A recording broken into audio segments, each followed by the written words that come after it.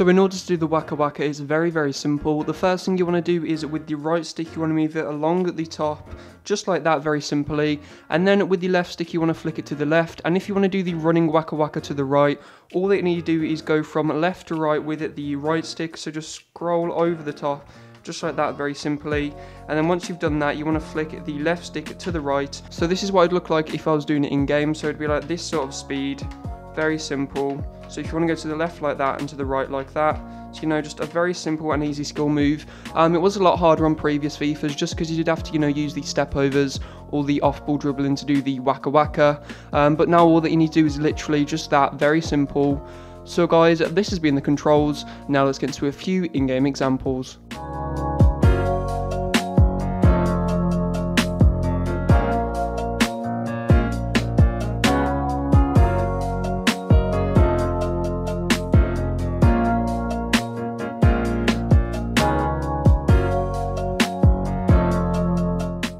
So guys, this has been the skill tutorial. If you did enjoy and want to see more FIFA 19 skill tutorials on my channel, leave a like on the video and subscribe. Also, if you have any questions about this skill or want like a certain skill tutorial that you do want to learn, leave it in the comment section below and I will try and get back to you. So anyway guys, this has been the skill tutorial. Thanks for watching and see you tomorrow.